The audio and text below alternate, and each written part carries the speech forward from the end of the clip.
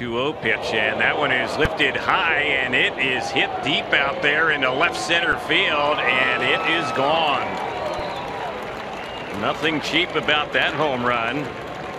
Ian Desmond, who had not had a single RBI all spring in 31 at bats, but a guy who does have power, hits a leadoff home run. It's now 3-1 Angels. A no-doubter, gauging velocity from what he saw in the first inning against his teammates. There's no doubt Ian Desmond had an idea as to how to square him up and what to look for and when to start and when to stop that swing. Wow.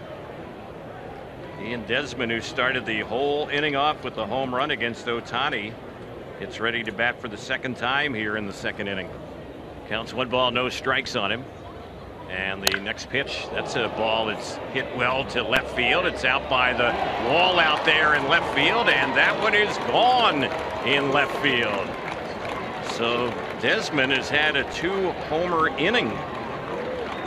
And now it's 8-3 Colorado. Boy, get the record books here for the Cactus League.